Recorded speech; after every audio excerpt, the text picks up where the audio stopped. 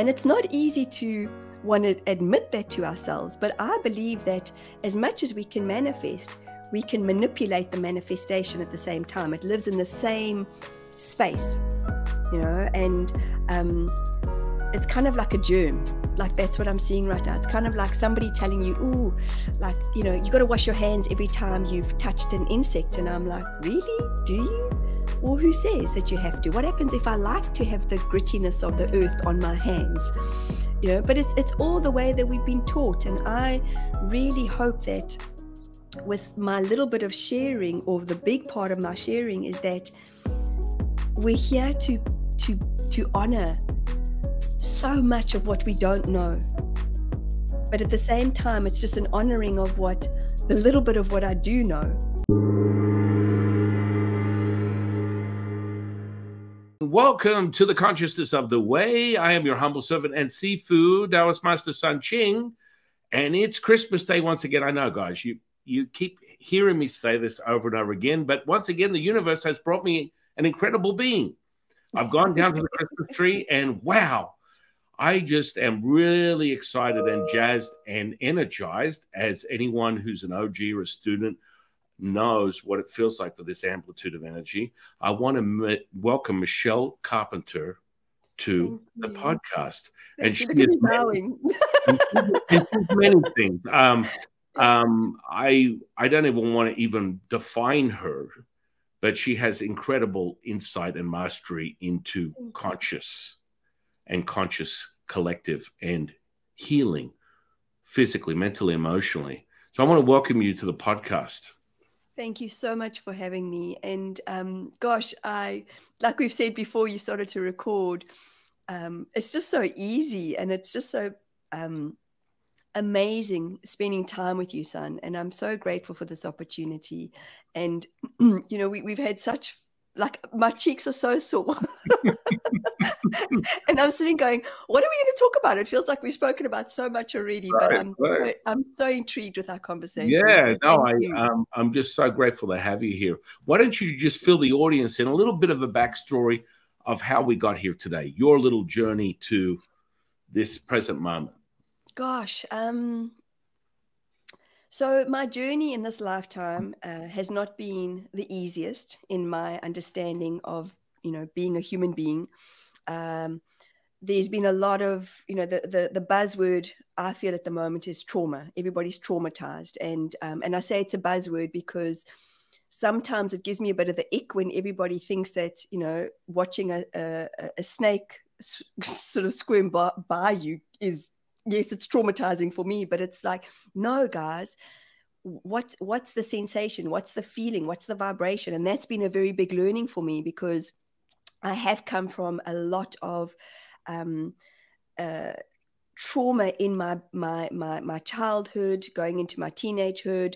There was just quite a lot of purging, for want of a better statement, you know, purging in the sense of, I kind of feel like, if any of you have been on ayahuasca journey, some people have had the most amazing experience, not me. I've just been through the last 50 years, and it feels like the last 15 years of this journey of me going into this accelerated wake up and shake up is where my journey started to change. And the pivotal part of my journey, and just a few of the things that have that I'm still working through on an ongoing basis. I was sexually abused at the age of 5 by my uncle. I don't know, how open would you like me to be? Is this just I want you to be open. This is a platform for you to share. This, everything that we put on this platform is to give people a greater insight. And what they do is they hear the stories of this incredible conversation we're having, and all of a sudden they have epiphanies. Wonderful. So much mastery. Yeah. Okay. Thank you. And my dad was we were born in Rhodesia, which is now called Zimbabwe. My dad was a Rhodesian soldier. My parents were young when they had my brother, and then they had me 3.5 years later. And excuse me, I've come to realize there was a lot of fear in that alone. You know, my mom used to lock us in the bedroom when my dad was going out into wherever he was going, wherever he was stationed to go. And there was a lot of drinking, a lot of growing up, in our growing up, a lot of partying. And my mom was she carried a lot of fear, and she was a very angry woman. And my dad was doing his thing, you know, and whatever that may be. And again, I will remind anybody and everybody that I'm still a work in progress, because there was a lot of the fear that was placed onto me. My dad had affairs when he was younger. My mom had programmed me that, you know, men were bad. Again, part of my sexual abuse, I'd come to learn that I'd really hated men. And then also my mom just kind of giving me a lot of the thought processes of, you know, men are bad, men are bad. And I've come to realize over the last 15 years that we all carry something in some sense of perhaps suppression. And that's why I talk about the purging, you know, because my life in the last 15 years has really pushed me to purge a lot of the old. And I say it with a big smile on my face, because it hasn't been easy.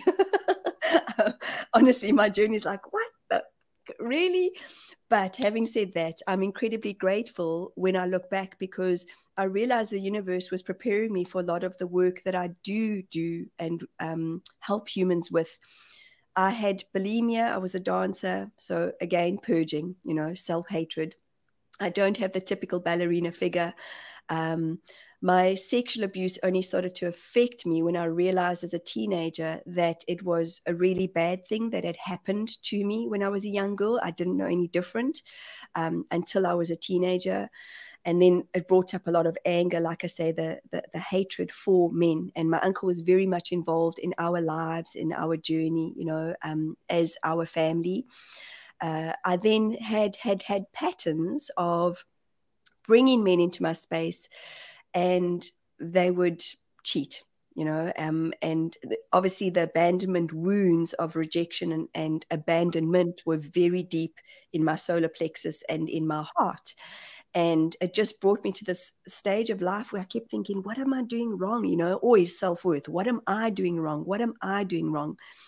And I had a really traumatic experience when I was 24 years old. I'd knocked over and killed a young girl in South Africa. I was a sales rep in part of my past life. And I'd looked down to put a straw into a cool drink, and I was on my side of the road, and she had run, and she had misjudged my speed. And I didn't know what I'd hit. I was in farm territory, and I just saw my car smoking. 4 people had stopped, and they walked over, and they said, they went to go look. I said, have I hit a horse, a cow, a dog? And they'd walked over and said I'd knocked over what they thought at the time was a grown woman. 2 months after this accident had happened, all I did was just suppress this. You know, all of this, everything I'm sharing with you right now is just like the suppression.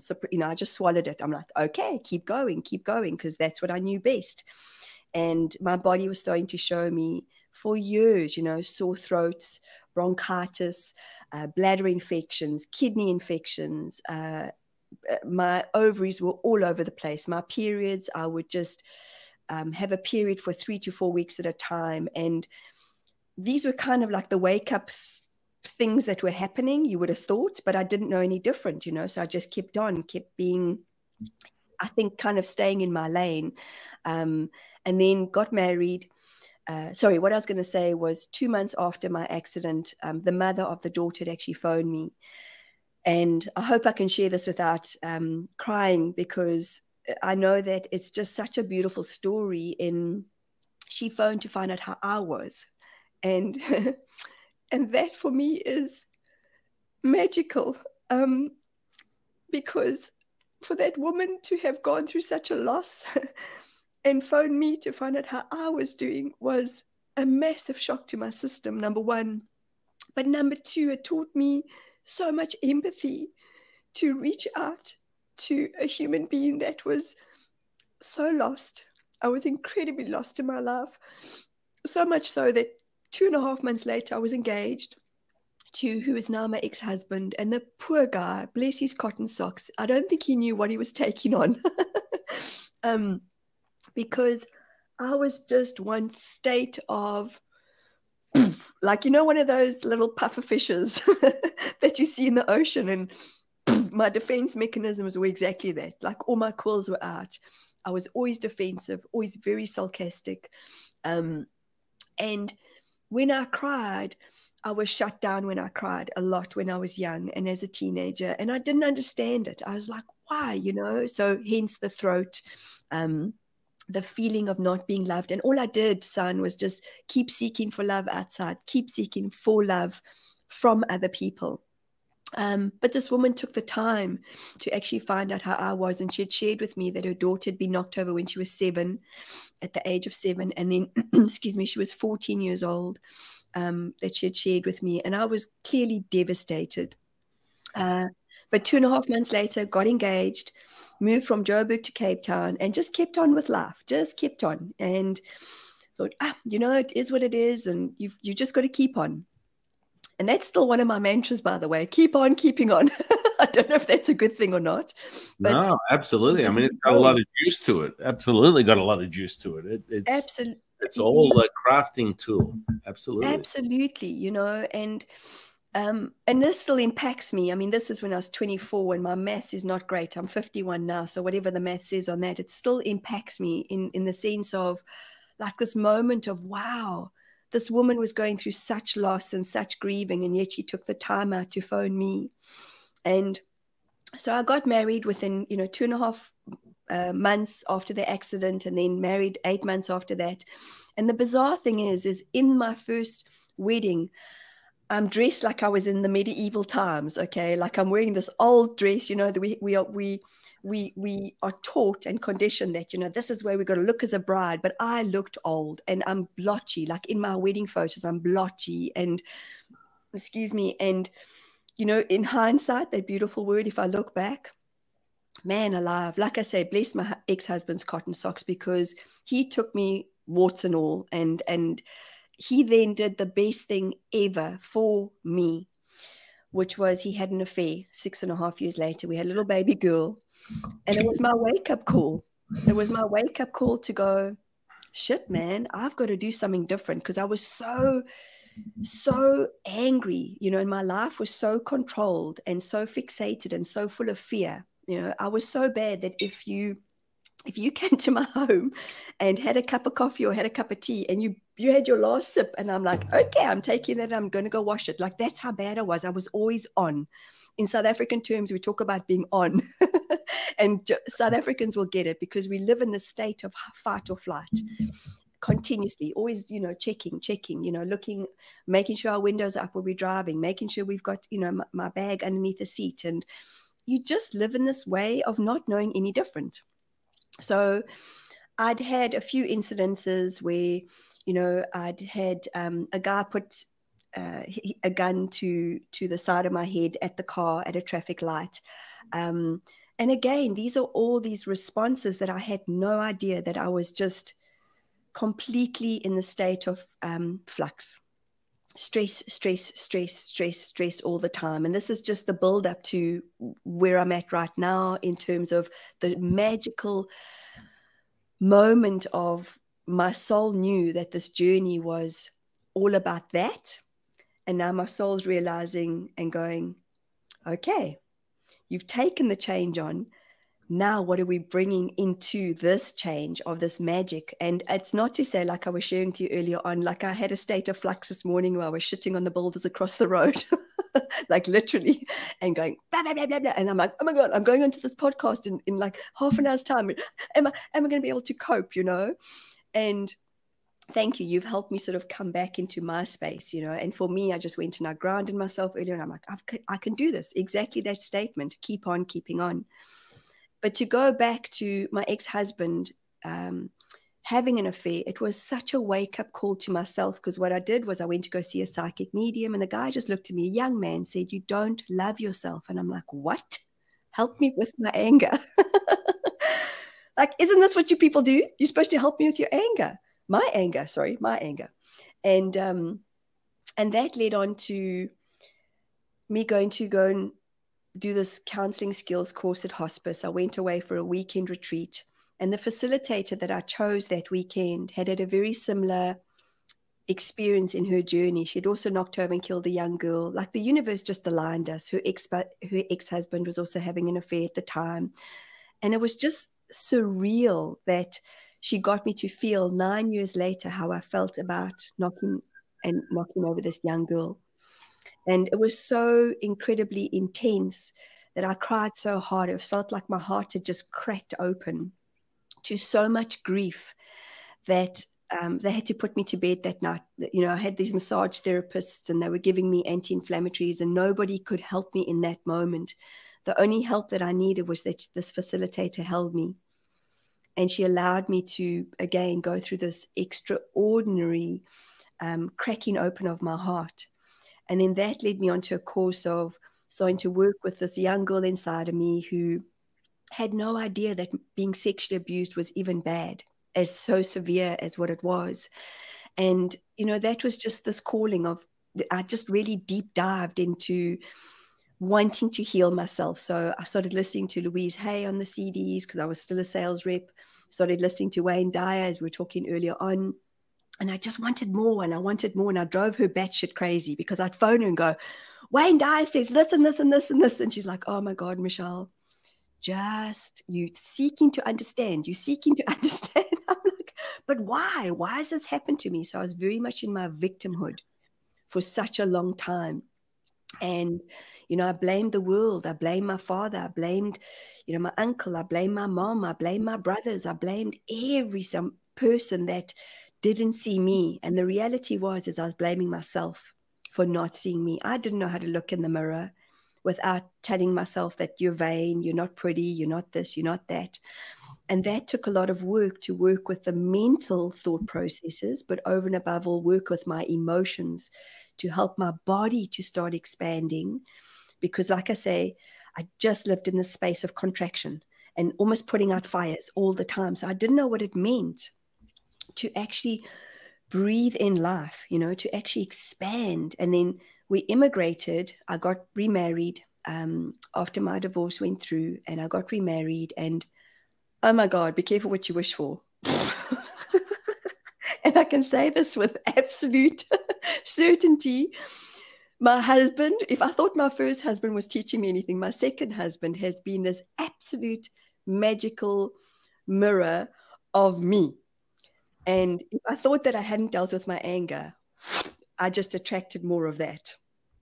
And we have now found a space 15 years later in our relationship where we both realized how much we needed to stay in our own lane, because every time I stepped out of my lane, I would say to my now husband, you've got to try this and you've got to do that. And I realized I was talking to myself. Mm-hmm. He was like, why? Why do I need to? You know, I'm happy with who I am. I'm like, no, you're not. But we went through this real tumultuous time in our relationship, but something just kept us together, son. And it was the love that we have for ourselves and for one another. Because, whoa, we came to New Zealand 7.5 years ago, and this land is incredibly healing because it's so incredibly magical. And it just got me to come down to my knees. Like literally, I'd done 10 years of work. So I thought, ha, ha, ha, in my wisdom in South Africa. And I came to New Zealand and I just crashed. And I hit a massive depression. But the beauty of it is it got me to start saying, what do I want? How do I want to be without putting everybody on a pedestal? You know, I had this real syndrome of everybody that was coming into my space, gurus, my mentors, everybody was better than me. You know, everybody knew more than me. And that's not true, because we all have our own innate wisdom. But I had put people on pedestals because of my lack of worth of myself. So, you know, there's so much to the depth of who I am, and I'm so grateful for my soul's journey, but I had to step out of the why was this happening to me and step back into the, okay, this has all been part of my journey and my experience up until this point in time.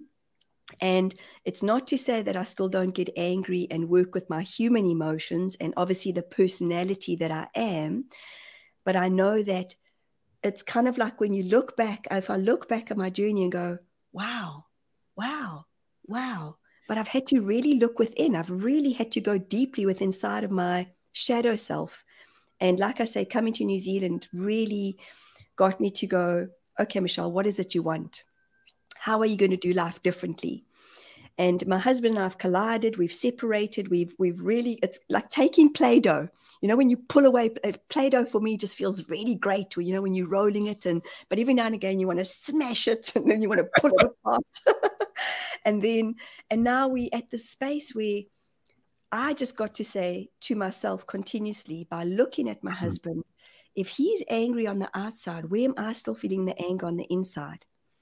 Because for me, life is a mirror, you know, and sometimes it's looking at the bigger parts of ourselves, and sometimes it's looking at the smaller particles of who we are.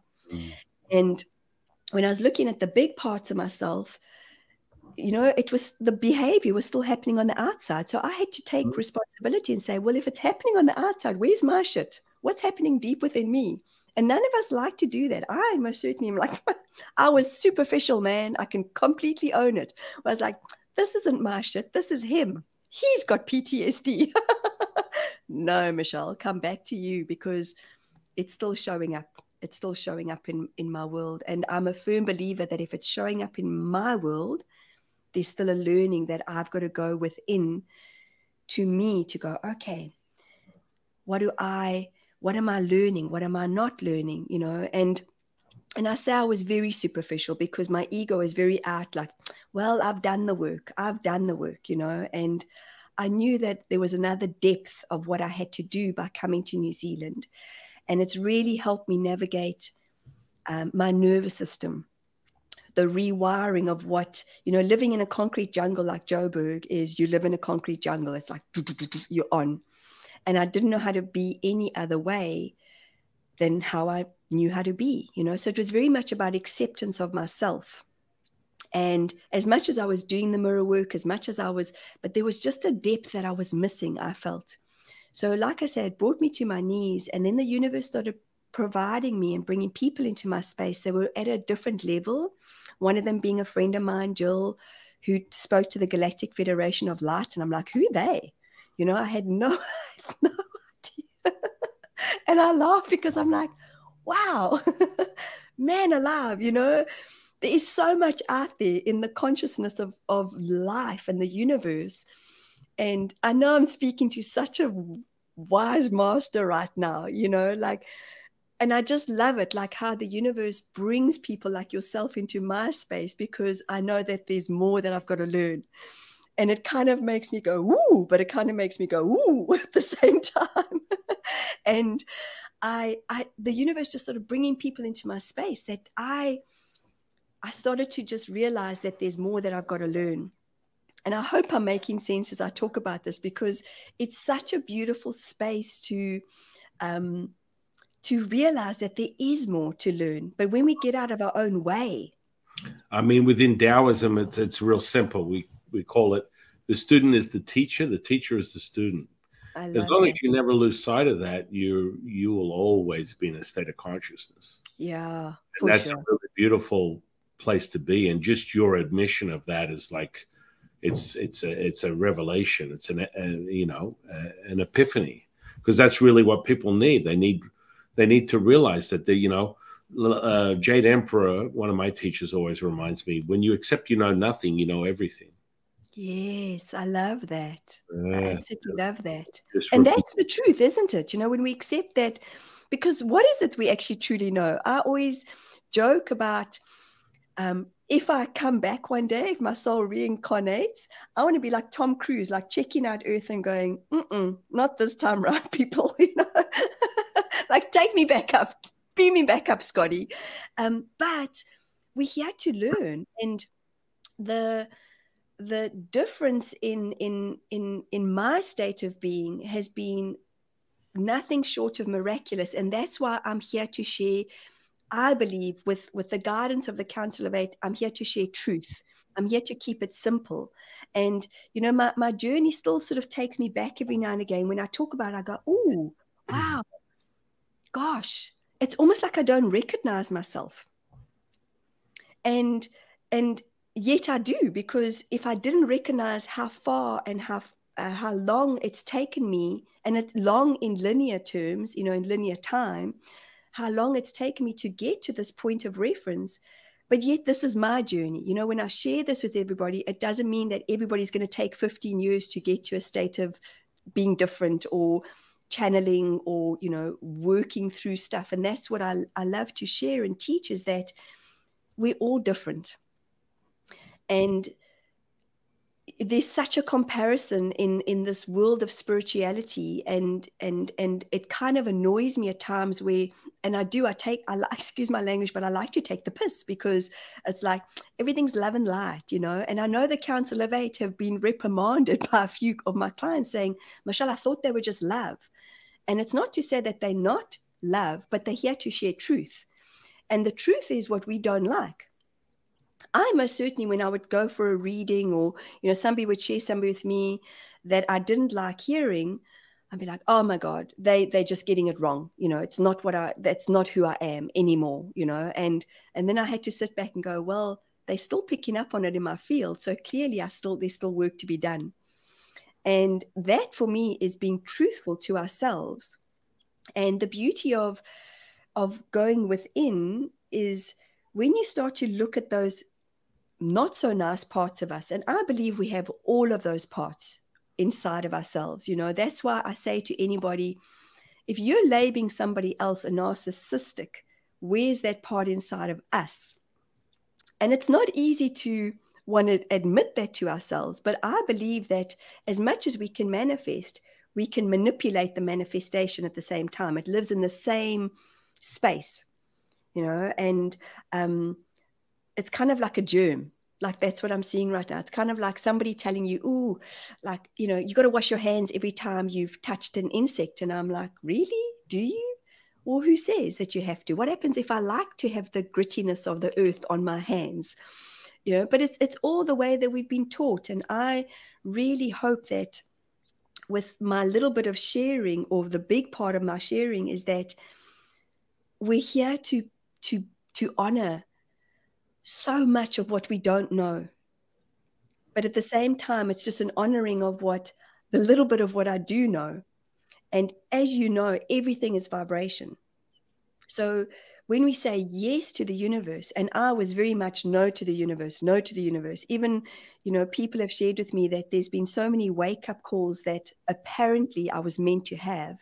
And to go back to this young, beautiful soul, you know, I went into hypnosis and her energy had come to me, and she was just incredibly delightful and beautiful, and helped me find the forgiveness that I needed to find for that interaction with our souls. And it's just been a part of just the change that I think that I clearly needed to go through. But I resisted, man. Holy shit, I resisted. I was just like, But and that's why I say gracefully, when my ex-husband had decided to walk his own truth or his own journey, it wasn't easy for me, but I got to see the pattern, because my dad had had affairs, my mom's father had had affairs, and there was such truth in me deciding to go through a divorce, because my parents had asked me to not. My mom and dad had said, well, look, we had made it work. And I said, well, I'm not you guys. This doesn't feel right for me. And, you know, my ex-husband and I, we still get on to this day. We have a daughter between the two of us. And it was very important for me to, as best as I could for myself, to choose to be different because of our daughter. And I say that as respectfully as I can, because you know, I invited him and his girlfriend into our home, and I said, I have to meet her. You know, we've got a little girl between the four of us now. And that for me is where I look back and I go, what was I thinking? What was I actually thinking? But I don't know, because I was just in the moment of just, this is my knowing. This is what I've got to do. And well, I just want to make a point. When you said, I wasn't thinking, that's the best place to be.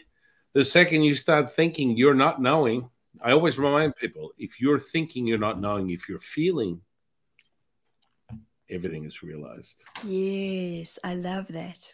And I mean, you literally just gave it all to the audience. The most powerful thing you can do, be present right now. That's it. That's it. because that's the, you know, often I feel like this is how I was. Like I used to describe myself as a chicken without a head.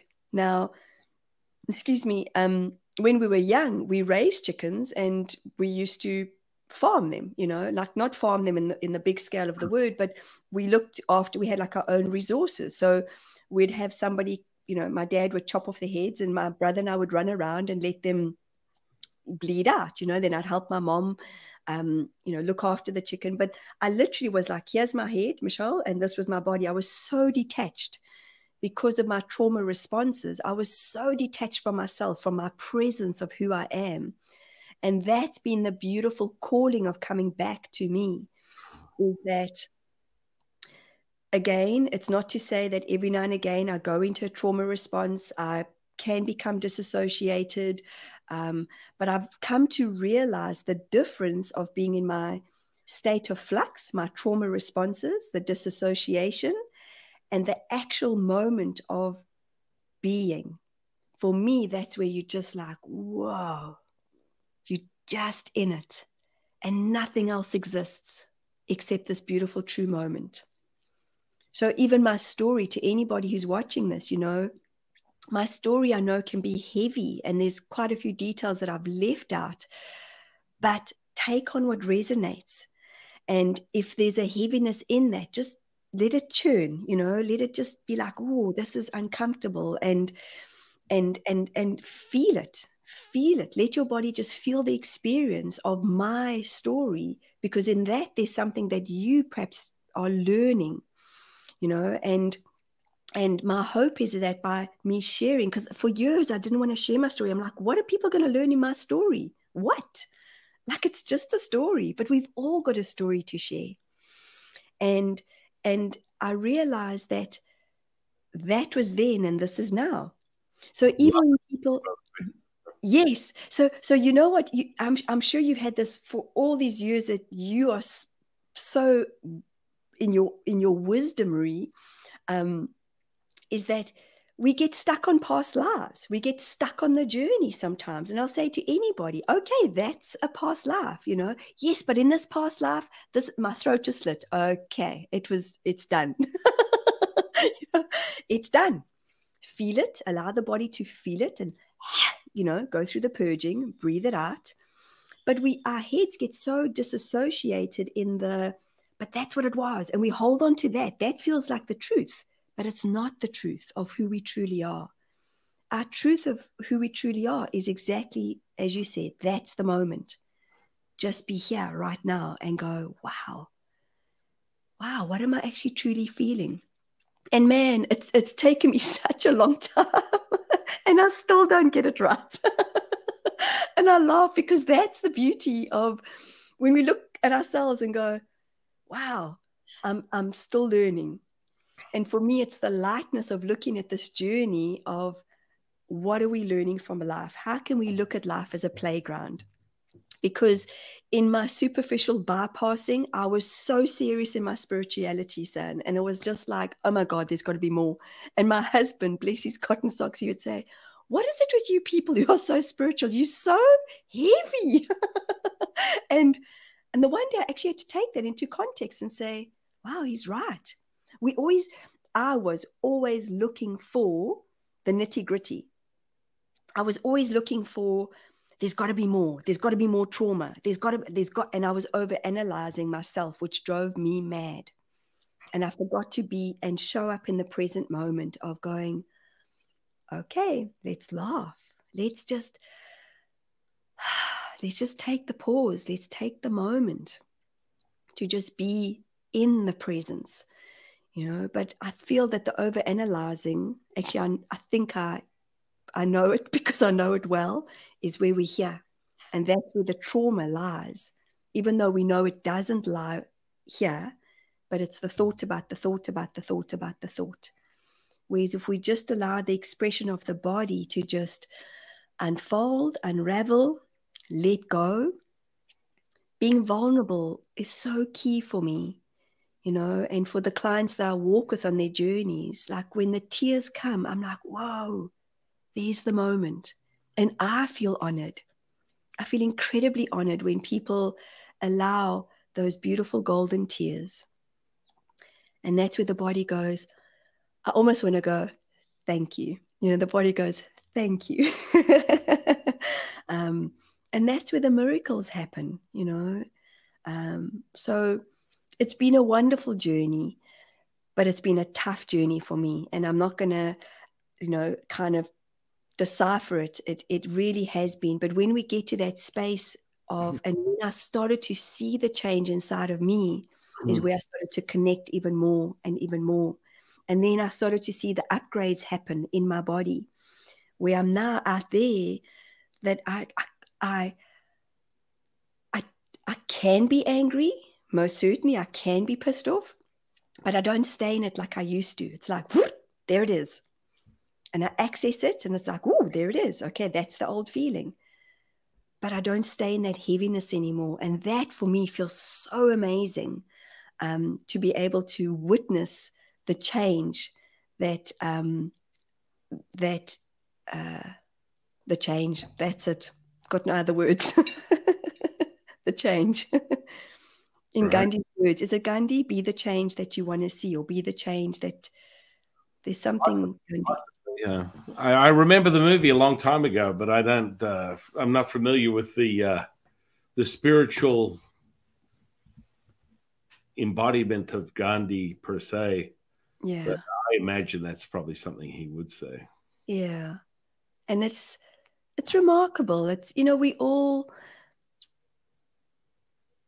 It's and I'm just going to throw this out there. So you and I were chatting early on about, you know, being on social media platforms, and I still get nervous. You know, I still, before any podcast I'm invited onto, and I'm like, that I feel like that's a good thing, you know, and for me, because it means that I'm still in my, I've always remained and said that I want to stay in the humbleness of who I am. So for me, if I get a little bit nervous, I'm like, yay, that's a good thing, you know, because I'm not taking advantage of the situation or the invite, because it's almost like I want to pinch myself and say, wow, I'm sitting opposite yourself and I don't even know half your story of your life, but I'm like, wow, you know, I'm just so in awe of the little bit that we've spoken about. But I know that a lot of people out there on social media are sharing their truth, are sharing their wisdom, are sharing their hearts. But at the same time, there's a lot that are not, you know, and are doing it for the status.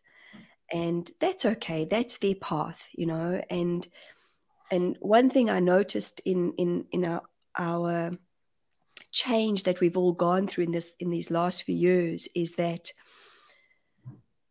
your vibration will be led to the vibration that you are led, and people will come into your space when and if at the right time.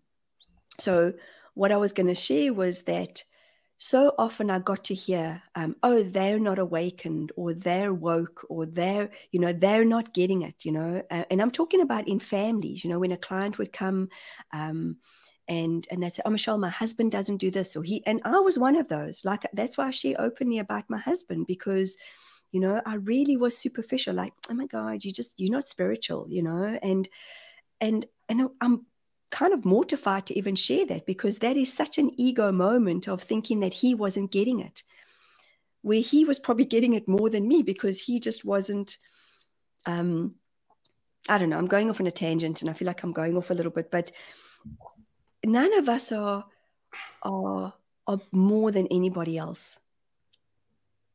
And I know that we have these people who perhaps are charlatans, and I really hope that, and I know that this is where I can be judgmental for those people out there, because I'm like, guys, let's just come back into this presence. Let's come back into this moment of being in our hearts, because when we're in our hearts, there's nothing else that exists except pure, unconditional love for each other.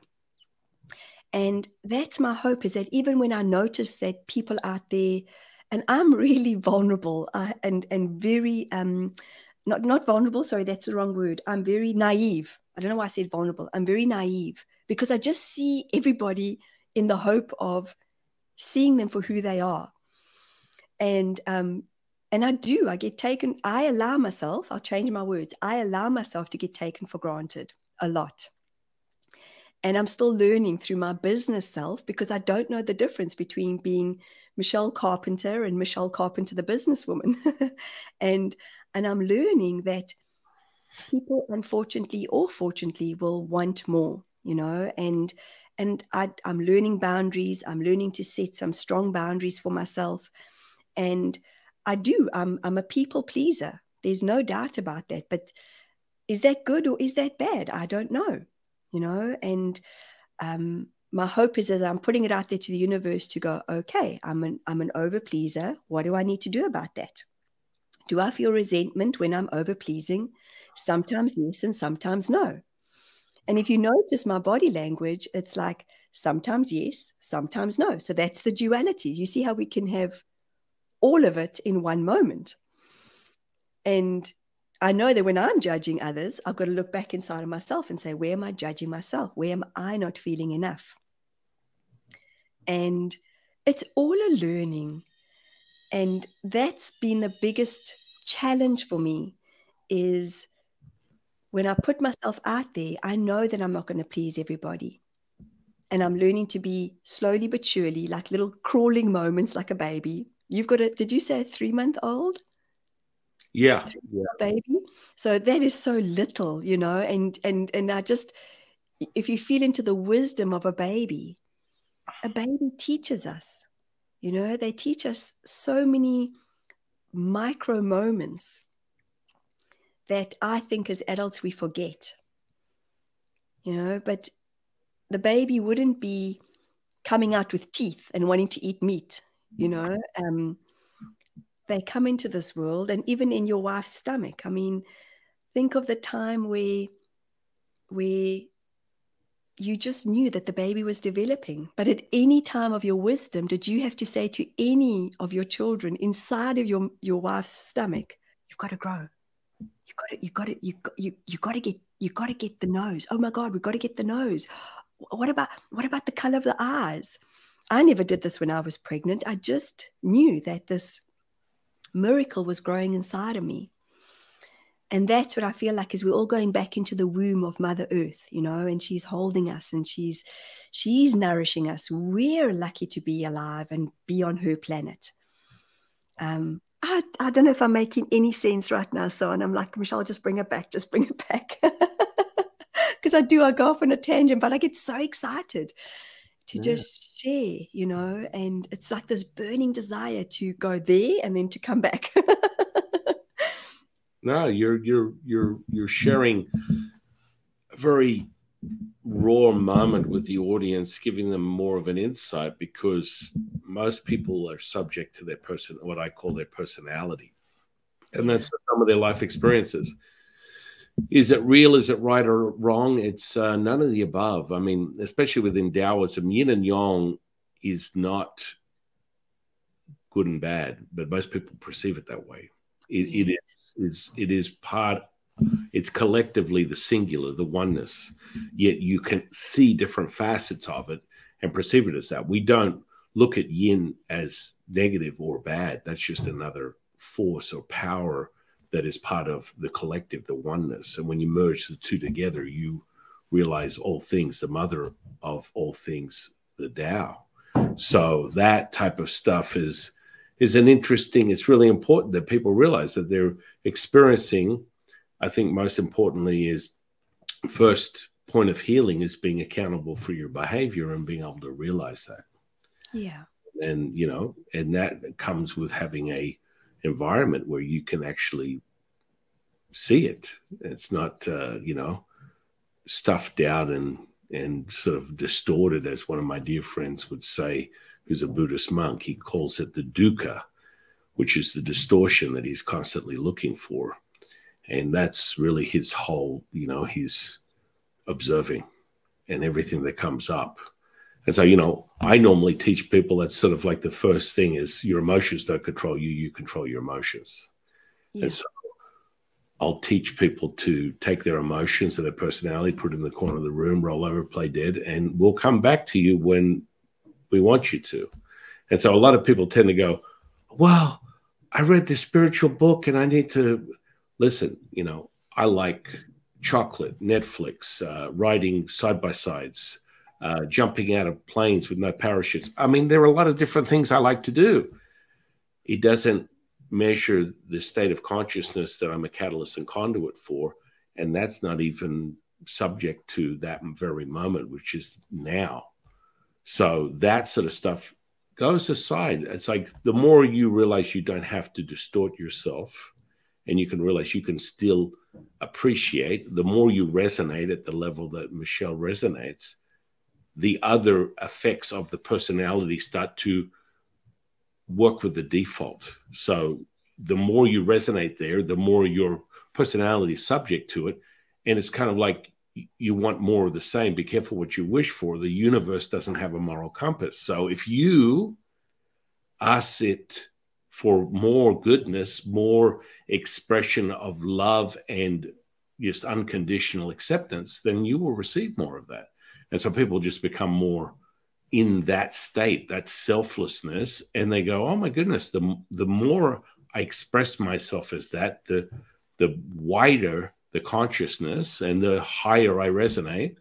And it's sort of like just keep moving into that state, which you would, you know, talk about the love aspect, love and acceptance, unconditional.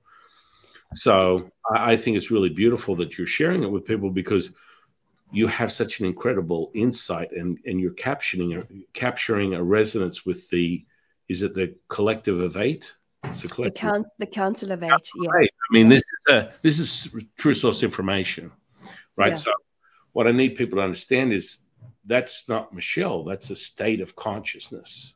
And that's information to all those new age people out there. Maybe they want to call it Akashic Records, whatever you want to call it. It's real time, high resonance, and you feel it. And that's when you know you're in the right place. That's when you know whatever's coming out of Michelle's mouth is not of this world.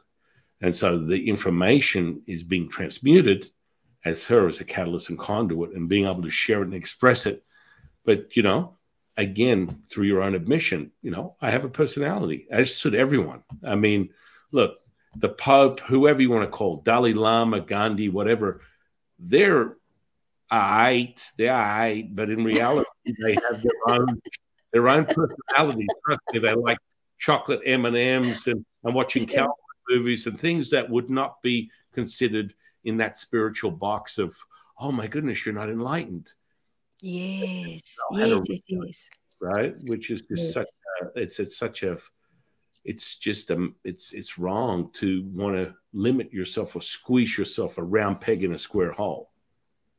Absolutely, and thank you for that, because I think that's where we can get so lost in translation at times too.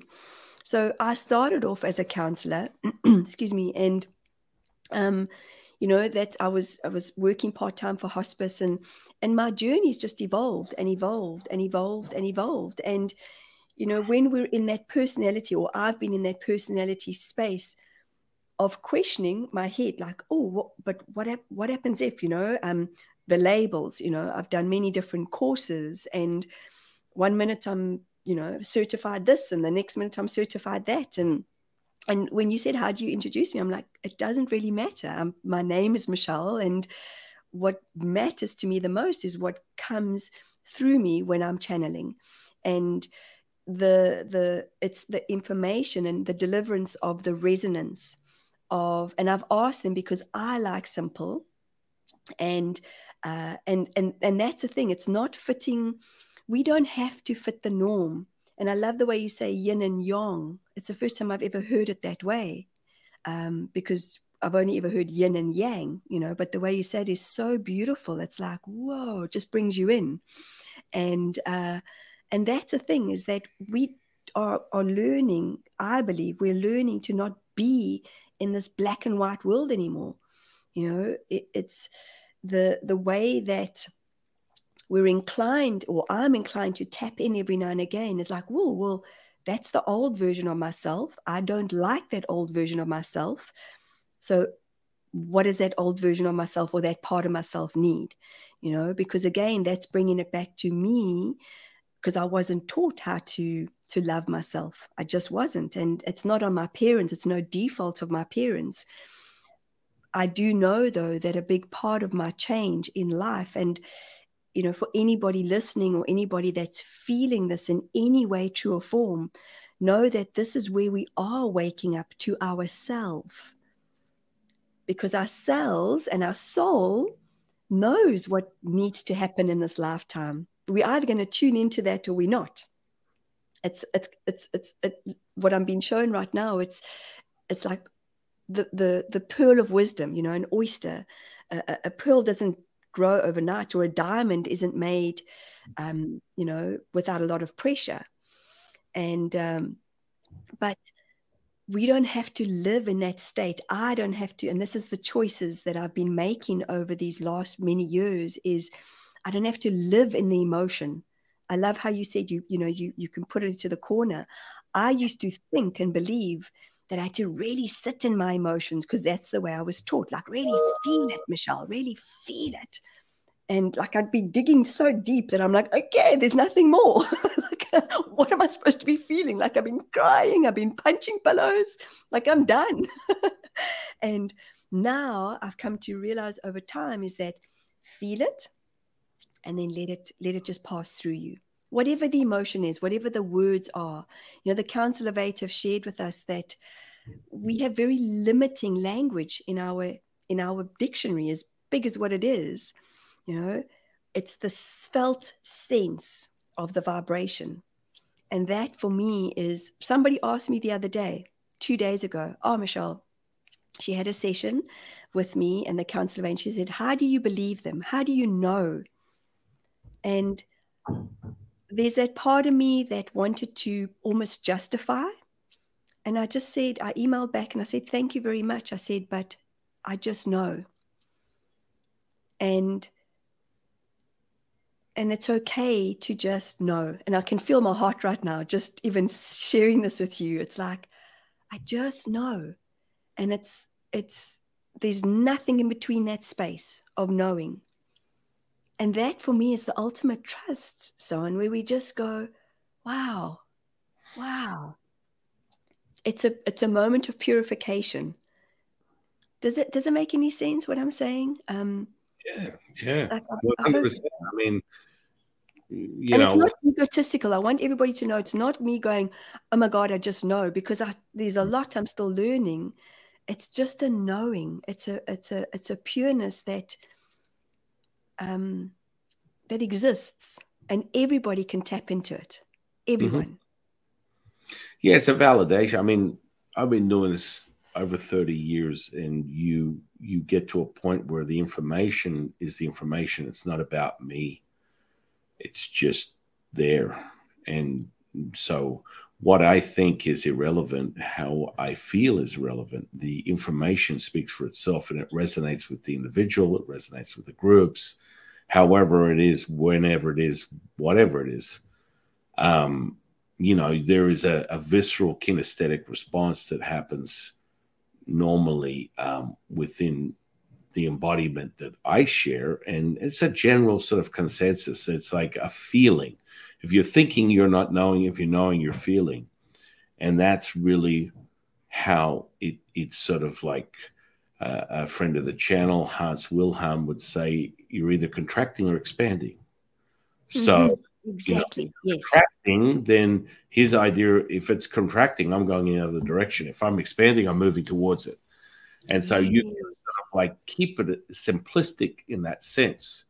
And, you know, one of my teachers that I channeled 30 years ago, that's still my teacher today on a second-by-second basis, who's sitting in the room enjoying the resonance that I'm experiencing right now. And I can see him right here, enjoying the space, enjoying the energy, is Latsu. And so one of the things that he always reminds people of is like, yeah, it's like, he goes, hey, look, someone like, for example, the 2024 thing, this always happens. It's like, oh, what's going to happen? Is it going to be death or rain? And he goes, listen, you're a grain of sand asking the beach, what are we doing today? what you need to do is fall back into the beach and be realized. Oh And my so word. Wow. the simplicity of that, and like you and I are experiencing this amplitude of resonance that's going on, because that's the truth. And it's like, hang on, it's just a little refresher that keeps it so clear. And it's so simplistic, and it should be. And, you know, for everyone that sort of bought into the fear mongering of the 8th of April, I guess they're disappointed. You know what I mean? There was, and I mean, like the year 2000. Oh my God. Right. Really? I mean, he basically says this year is going to be very uneventful, unfortunately, for most people. And so that doesn't go with the narrative. And it basically, he uses sort of the cycle and amplitude of the planets, because, I mean, that's really the affinity that Taoists have with the universe. And so with this month, there's a high and a low. The first day is a high. The second day is a low, and you just go through that. And it just so happens the low was yesterday, the high is today. And so the simplicity of that, and with that comes the metal element, and with that comes wind, and also a high amplitude of love and acceptance, which is kind of like what we're experiencing right now. And that's sort of, you know, really, really simplistic and powerful. And, you know, I mean, it's so funny because it's like the third or fourth time, and I apologized to you earlier on when I went, man, and I feel like I'm just like, hey, man, like I'm just. Hey, brah, what's going on, brah? Exactly. Like, I mean, have you ever seen a movie? I mean, you're living it right now. Have you ever seen a movie called Once Were Warriors? You know, I have never watched it, but I've heard it is one of the most powerful movies. You're the second person this week that has actually shared that, with me. That's like one of my favorites, but it's pretty dramatic. I mean, it's I quite love brutal, it. I believe. It's I love it, but it's sort of a harsh reality, right? Yes, And, yes. The acting is just unbelievable. It's up there with, if anyone's ever seen Russell Crowe in a movie called Romper Stomper, another absolute sobering.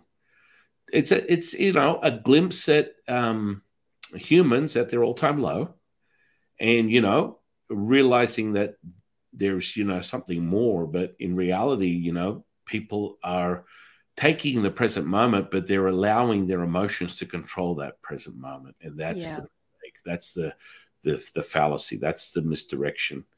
And you know, Once Were Warriors is like, you know, Jake the Muss, and you know, there's this intensity about this community, straight out of, I don't know which part of New Zealand. It might have been Cape Town. I think it's the North Island. Yeah, I think it's the North Island. And it's so intense, but it's just, I don't know. Well, it's like the Haka. Have you ever watched the Haka?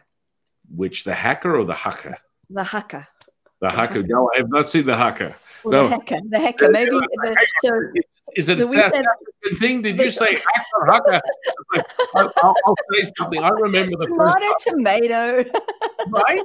I remember the first time I was here decades ago, and I went to a movie theater and asked for some tickets to something, and they're like, "What did you just say?" I said, "Can I get 2 tickets to blah blah?" And they're like, "Repeat that one more time. I don't understand what you're saying." And I'm like, Am I? Where am I? I'm not in China, right? I'm like, they're like, "You just don't speak English. What exactly are you talking about?" And then I know. Like, we as South Africans, we say naught, whereas I think Americans say 0. So every time I say to a client, you know, think of the ages 0 to 7, they're like, and they're in it. They're working with the inner child, and they go, and I go, 0 to 7. They go, sorry, pardon. But the Haka, okay. It's, if you watch, I mean, you would know, coming from Australia, but it's every time you watch it, I mean, it's so tribal.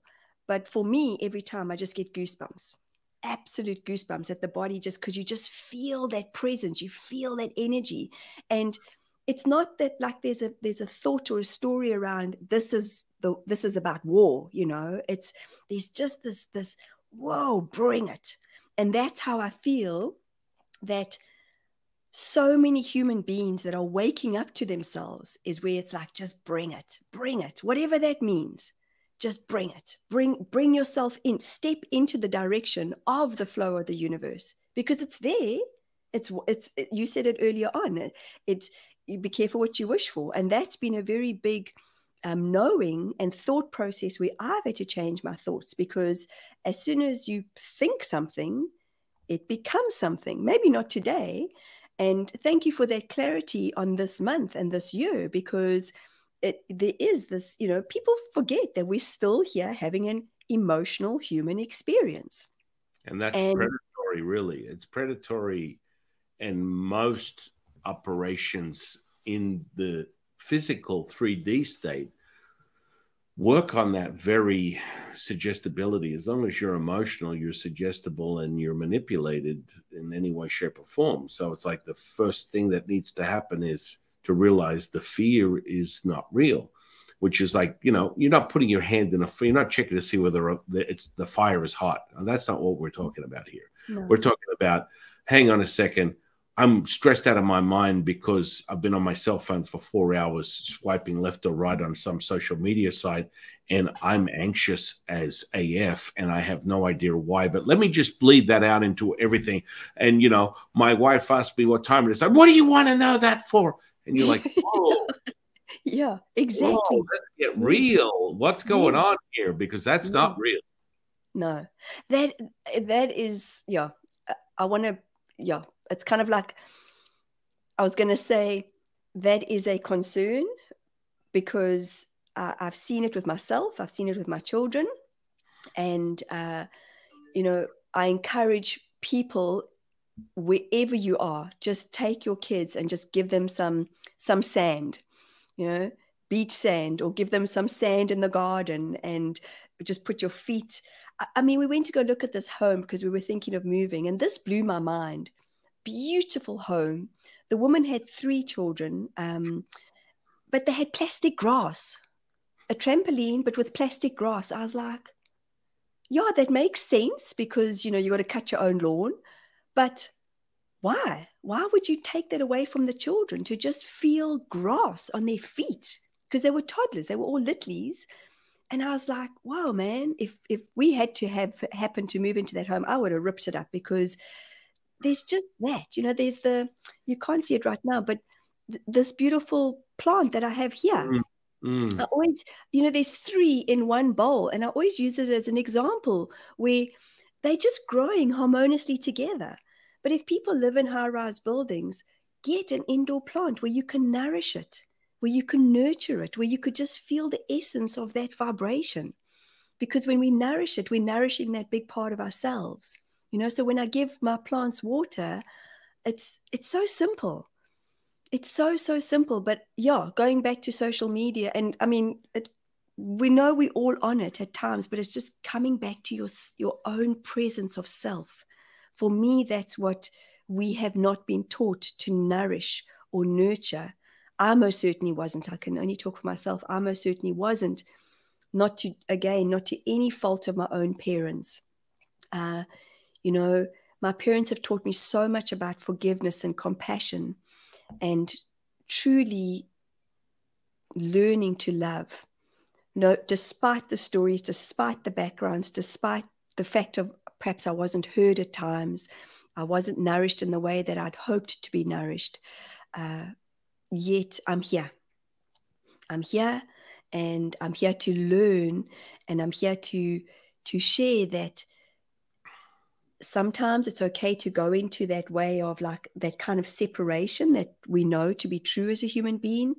And I mean, the separation, my mom's passed over now, my dad's still alive, but I'm working through a few of my own lower vibrational feelings with my father. It doesn't mean I don't love him, though. And I allow the feelings to come up. I look into the feelings, and I'm like, okay, Michelle, now make that call, because he's still alive. and let him know that you love him, regardless of what the old way of being or the old behaviors were or the old stories in my head are about. Because that's all they are. They're just old stories. And we can go, it's kind of like, you know, do you have mosquitoes in Las Vegas? Well, not really. I mean, we're pretty dry. Even in the winter, we don't really see them as much. Okay. So, you know, I'm subject to them. I've seen them before. Yes. So, you know, the power of a mosquito at 12 p.m. at night or 1 p.m. at night when it's buzzing here. You get that moist humidity up there, right? We do, yes. And in South Africa as well. But, you know, when you hear that, the power of a mosquito, as tiny as what it is, and you're trying to swat it and you're trying to get it and you're trying to get it. And it's about that story, you know, it's about that story. How powerful are you going to magnify that story? How powerful are you going to allow that old drama or that old way of being heighten? Because you can either let it heighten and let it just annoy the shit out of you, or you can look at it, go, okay, it's just an old story. That's all it is. Yeah. Make acceptance with the sound of the mosquito. That's what I was referring to, you know. It's not easy at 12 p.m. at night because you're either going to swat it and it's going to die and you're going to let that soul go back. Well, yeah. It's not unconditional love. Look at this, but hey, that's nature. Fight to the fittest, man. Right? Yeah. And I mean, we just got subject to my admission at the beginning of this, saying I was the master void of time and space, and poof, we're already ready for part two. I know you've got to go, and I know I have to go. So I kind of want to like leave this with you coming back like very soon. So I don't know what your schedule is like. So I'd like to complete this because I really want to go deeper into your awakening, your realization, the mastery that you share with all the people that you help on a daily basis. I really want to go deeper on the Council of Eight. So with that said, after this, when we finish, I'm going to send you an email. I want you to just give me the next available date so we can continue this and go deeper on that, because it's important that people understand, you know, that you're tapping into. I think it even makes it even more powerful when you can share these different facets of your reality, because so many people are kind of like in that state of delusion where they cannot separate, and they should be able to. They should be able to be like, guess what? I got my spiritual underwear on today. Tomorrow I'm going to put on my personality, and be allowing that to be. And it's sort of, it becomes one with all things. It's very easy once you start to access that resonance, which is what you're doing. And so I think it's really powerful for the audience to be able to know that, oh my goodness, there's a starting. Absolutely. Everyone has their own starting point. There's no right or wrong way up the mountain. You just, you know, you just come to that moment, you come to that realization. There's never too late or too soon. Never right or wrong, never too late, too soon. And, you know, within Taoism, we just accept and allow all things, which is what we call Wu Wei, which is effortless action, effortless effort. And that's where people get all perplexed, because most of the, you know, the mentor, money maker, you know, take my mentorship program and I'll take you from 0 to 100K a month doing this. And you want to manifest something, you must act on it. This is the component. They're just, I'm sorry, but they're fundamentally wrong. On a deeper level, from a Taoist perspective, action is not action. And so when you share with someone the realization, and we have this right from the Tao Te Ching, let the man who's never left the village, let him know he's seen the world. And so all of a sudden, everything is within you. You don't have to go anywhere. It's all there. It's all yours. You don't have to go outside of your village. You don't have to go outside of your house. But most people are always looking for something out here. They don't realize it's right here. Oh, look at that. I have no idea how that Look at that. Woo! Fireworks in Vegas, baby. Yeah. No, wouldn't be Vegas without fireworks. No, it wouldn't be. You're going to find out soon enough, my friend. I'm going to have you over here. I'm so excited. And thank you for just allowing me to I love everything that you share and everything that you bring to our world. And I feel incredibly honored to just be, and to be me and to share what comes through and what comes out. And I watch your, it's kind of like we do this dance and I just love it. Like you just are so incredibly amazing. So thank you. I get you. You know what I mean? We get each other. You're picking up what I'm putting down. That's the whole point. When you resonate there, it's as if we've known each other many lifetimes, because we have. And that's kind of like part of that powerful connection. And quite frankly, everyone has it. They just need to realize it. Yes, very and much that's so. what Michelle and I help you with, is coming to that realization. So Absolutely. I'm going to pause this incredible insight, and we're going to have you back on the podcast. But on a quick note, I'm going to have you back. So I don't know whether I'll make this 2 parts or just make it 1, because I'm used to like 3-hour podcasts. But anyway, beautiful. What I will ask you right now, just for fun, is what's your definition of consciousness? My definition of consciousness is fun. Have fun. Play like kids. I love it. Except you have options. That's it. That's the simplicity of it, man. Yes. I love it. What I'm going to do is I'm going to put this to the end, but I know this is not done. So the second part's going to go with this. But what I normally do is I put all your social under this podcast, where people can find you, what you offer. I want the whole audience to go and find you. I want them to look at all the things that you're offering within your stratosphere. And we're going to have you right back here in a minute. So I'll probably just cut this so it doesn't even end. So you might want to wear the same blue shirt. No, actually, what I'll do is at the end of it, I'll be like, click, and then you change your shirt. Whoa, that's magic, man. Chicken duality, guys. That was then, this is now. Right. I love it. Thank you so much, son. Thank you, guys. Thank you for having me. Thank you, Michelle. I want to thank you. I want to thank the universe. I want to thank the audience. And I am your humble servant and Sifu, Taoist Master Sun Qing. And I'll see you in the next one, guys.